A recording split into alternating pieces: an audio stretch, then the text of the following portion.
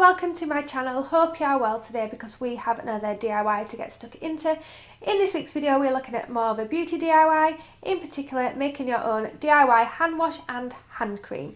Now we are all washing our hands a lot more recently. I mean, we should have been washing our hands anyway, but because of what is going on in the world we are all looking at washing our hands a lot more to stop the spread of germs and viruses.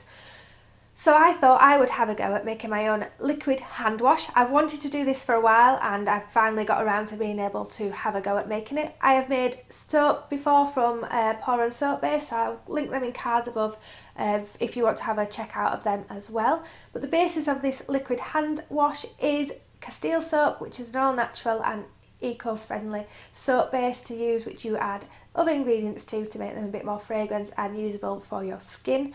Then, because we are washing our hands so much, they are going to dry out, get sore and get cracked, so we want to keep them moisturised as much as possible. So after making the soap, there is a DIY hand cream for you to have a go at making. Now this is a bit more of a butter, like a body butter, than a hand cream, so it may leave a bit more of a greasy residue to your hands, but it is super moisturising and will help with those dry hands.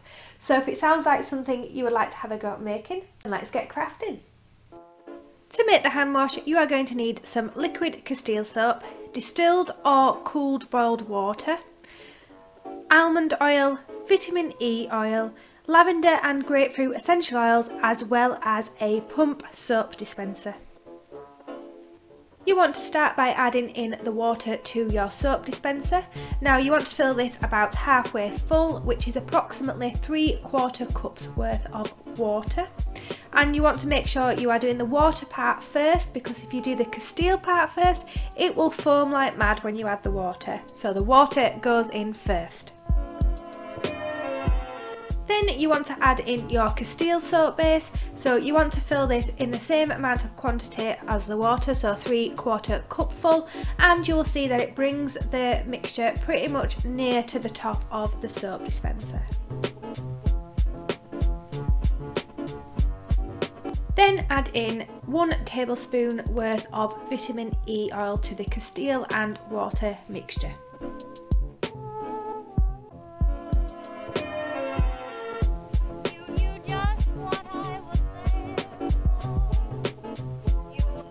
Add a further tablespoon of almond oil to the mixture.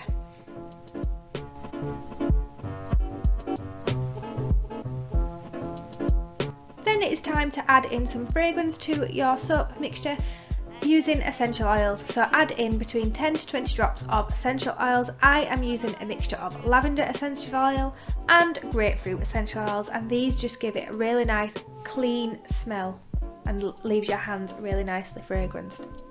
Be careful that you don't add too much essential oils because this can be harmful to your skin, so make sure there's not too much going in. And if you're finding that it's not highly fragranced, you may need to just keep shaking your soap mixture up because it does tend to mature over time. Once your mixture is ready, place on your pump and give the mixture a quick shake. This will just combine a bit of the ingredients all together and allow you to pump it up. Now the mixture is very runny, so if you don't like a thin liquid soap, there is other ways of thickening it with like a water salt solution, but I left it this because it doesn't bother me. It still lathers up nonetheless, so there's your DIY hand wash.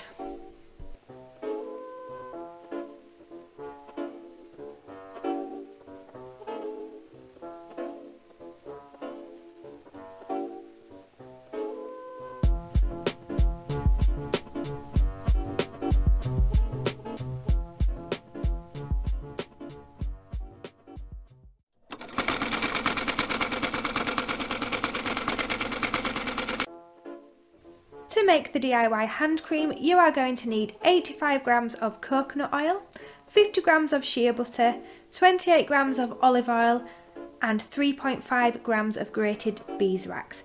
You will also need 1.6 milliliters of essential oils to fragrance your cream. You want to place a bowl over a pan of hot water and add in your beeswax, coconut oil, shea butter and olive oil, allowing these to melt down. You may find that the beeswax takes a little bit longer to melt than some of the other ingredients in this, so always add the beeswax first to give it a little bit of a head start on the melting process.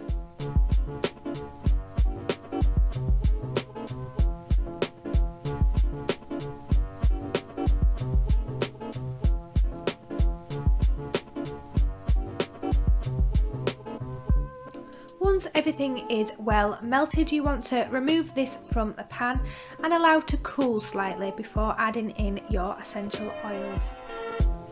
I have chosen to use lavender and rose geranium essential oils in this recipe, but you can use any essential oils that you like. You may prefer different ones to myself.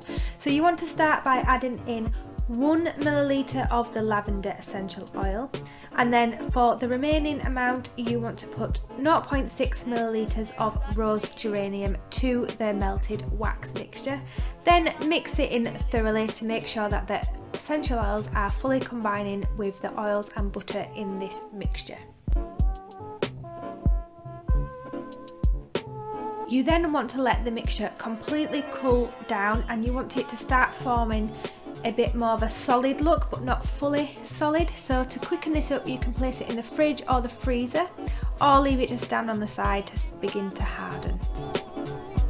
Once your mixture begins to look like this, you want to get a hand mixer. Don't use one that you use for baking cakes because you don't want any of the essential oils going into your cake, and begin whisking the mixture thoroughly and until it forms more of like soft peaks and it's like a whipped cream type consistency.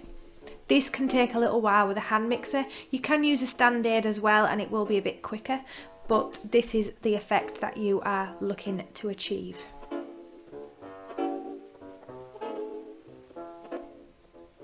Once you've got the right consistency to your mixture, you then want to begin spooning this into your awaiting container. Now I am using a leftover lush pot, and it is one of the larger size lush pots, and this filled the pot, so that should give you an idea of what size of container you need to place your hand cream into. Now you want to make sure that the pot has been fully sterilised as well, so I use 99% rubbing alcohol to clean the pot and make sure it was clean inside. And then your DIY hand cream is ready to go.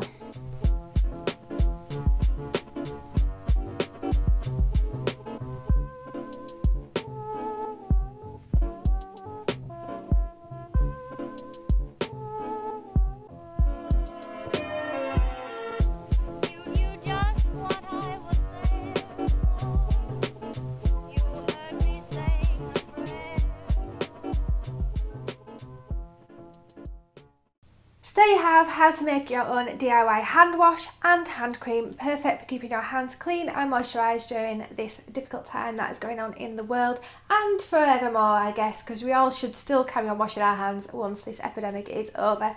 So if you like the video, please do give it a thumbs up. Don't forget to hit the subscribe button to keep up with more of my crafting and travel antics when we get to travel again. And check out my blog link below because there's always a post for every video that I put on here with a bit more information, so be sure to check that out as well. And I will see you in the next video. Take care, bye!